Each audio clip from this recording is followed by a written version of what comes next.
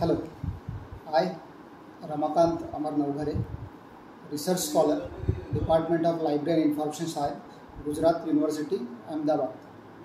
Today I am going to give my online feedback regarding the PhD coursework conducted by HRDC, Gujarat University. Friends, I am very much happy to inform you that in India, Gujarat University is the first university who is conducting this PhD coursework for the research scholar of all the subjects in hybrid mode.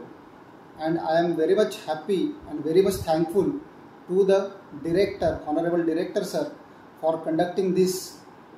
PhD coursework for all the research scholars. I would like to share some content of those PhD coursework that they have covered, and their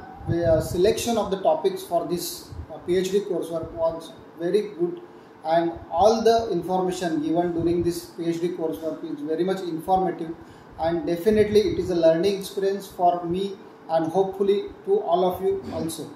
I would like to share one more thing that during this PhD coursework in the hybrid mode only, whenever we face the problem regarding this content or the link are not working, and if we raise this issue with the HRDC and the group they have